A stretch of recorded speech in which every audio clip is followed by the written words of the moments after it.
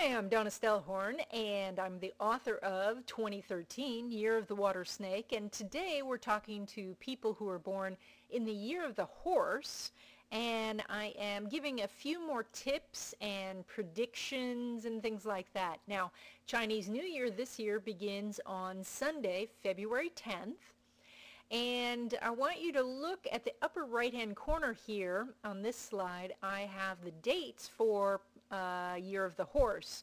Now you can see it doesn't go just from January 1st to January 1st. So check the date. Make sure that you are born in the Year of the Horse. Horse is a fantastic sign. Not mine. Wish it was. They are about popularity and power and beauty, and you could just picture them just moving along the prairie, the whole herd of them.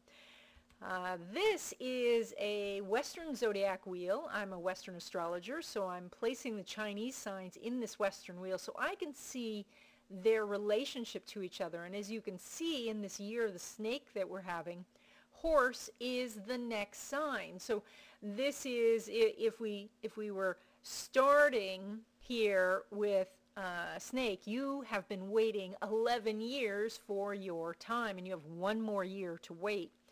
So this is kind of the lowest energy point for horse. This is the time where you have to finish up projects, to complete as many things as possible so that you can be ready when it is your year in 2014.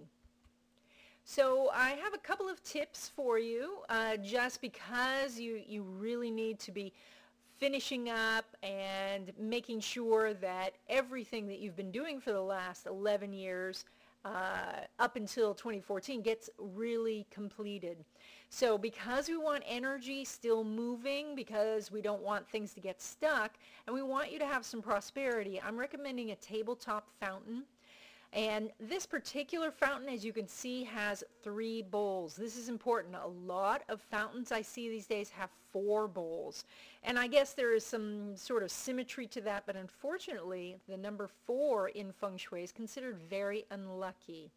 The number 4, the word for 4, sounds like the Chinese word for death.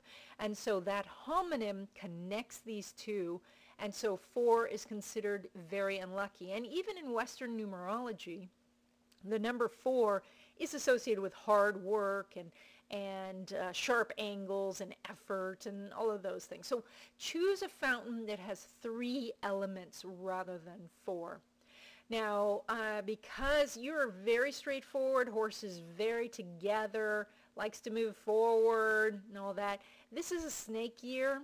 And so snake is about secrets and cunning and maybe, suspicion and, maybe not always people who tell you the truth. I'm recommending that you find a ruby. Now, I know rubies are really expensive, but you can find mineral grade rubies in rock shops, or you can find little ruby chips in some jewelry. The lore about the ruby is that when you're around somebody who you can't trust, the ruby will turn dark.